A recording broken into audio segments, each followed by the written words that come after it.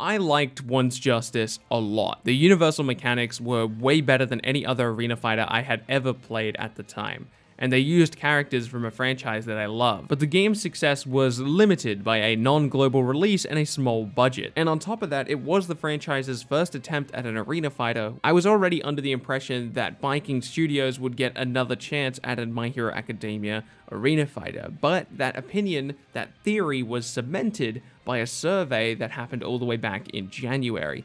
Big shout outs to Papa Berto for this, because if it wasn't for the video that he did covering the subject all the way back in January, I would not have a documented version of these survey questions. So thank you so much, Berto, for uploading that video. Go check out Berto, he does awesome Jump Force content. The survey in question was about Once Justice 1, but when you look at the specific questions that were asked, or at least some of them, they don't really make sense. For example, they had questions like this. Are you interested in a collector's edition? Which items do you expect to see in a collector's edition? If the collector's edition were to contain figures, which characters would you want to see? And finally, would you be interested in an English voiceover for the next game? All these questions seem to point towards another Once Justice game, because why would they need to ask questions about a collector's edition? They're not going to release a collector's edition now for a game that released so long ago, unless they were doing some type of re-release, which it doesn't look like they're doing. Also, one of the answers to the question about the collector's edition was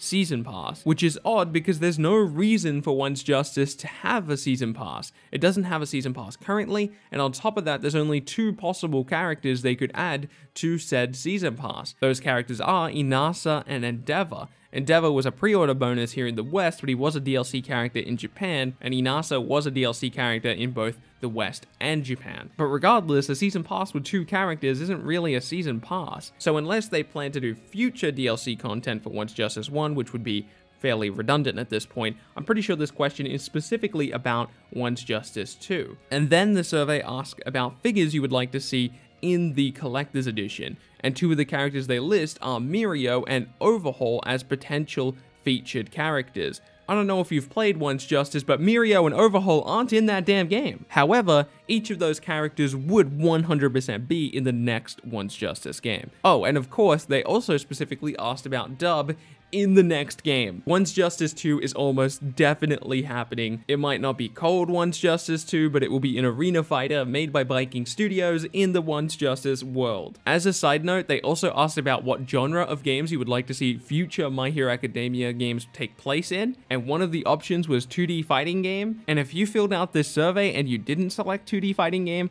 I'm not sure we can be friends. I'll have to take it under consideration, but I'm pretty sure you've been excluded. But back to the topic of this video, what would I like to see from Once Justice 2? First of all, I would like to remove wall combat. Wall combat was interesting because of this splat mechanic that you could do both on the wall and on the ground, but it was all because of the wall mechanic. I know that kind of sounds a little bit complicated, but regardless, the splat mechanic is what led to a lot of characters' optimal damage, but the wall mechanic specifically always felt a little bit incomplete. For example, you're given a limited amount of time on the wall, and once time runs out, both players just fall to the ground. But falling to the ground takes time, and you can act during that time, and you can't block in the air, so people could just cheese out full combos from you as soon as you started falling from the wall. Now granted, there is perfect block, but that doesn't protect you from a full combo. It certainly wasn't broken, but it was certainly frustrating. If the wall mechanic returns, I'd like to see it expanded upon significantly and hopefully improved drastically. Naruto Storm 1 did have a wall mechanic that was completely scrapped in Storm 2, and I hope to see the same happen here. Secondly, I would like to see more customization. Once Justice did a really amazing job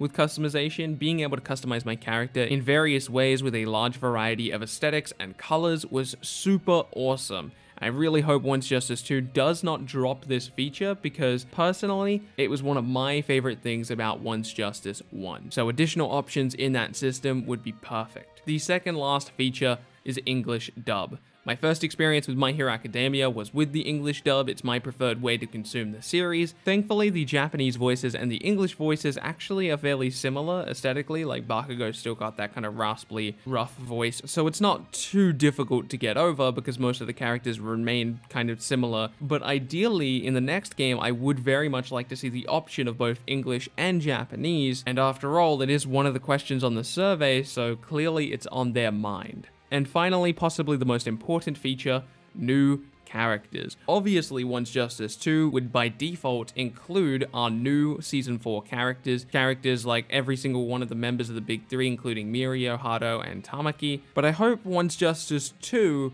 doesn't forget about the other Class 1A reps who didn't make it to One's Justice 1. Characters like Sero, characters like Mina, Yuga, Shoji, or heck, even Ojiro. But even outside of Class 1A, there's a couple characters we missed out on. Considering Tetsu Tetsu would just be a clone of Kirishima's One's Justice 1 moveset, why not just add him into One's Justice 2? Granted, he's not really a highly requested character, but he could literally just copy at least Kirishima's One's Justice moveset, maybe not his One's Justice 2 moveset, but at least his One's Justice moveset. And then you've got other characters like Best Jeanist, Kamui Woods, heck, even Gang Orca and Death Arms. These characters are probably a little too obscure to make it into a One's Justice 2, but I would at least like to see a couple of them represented. Let me know in the comments what additional features you would like to see in One's Justice 2. If you could leave a like on this video, it does help other people find it. Spread the good word of One's Justice 2. Subscribe to keep up to date with future content. My name's been Bilbzy, and I'll see you in the next video. Oh, one more request before I go.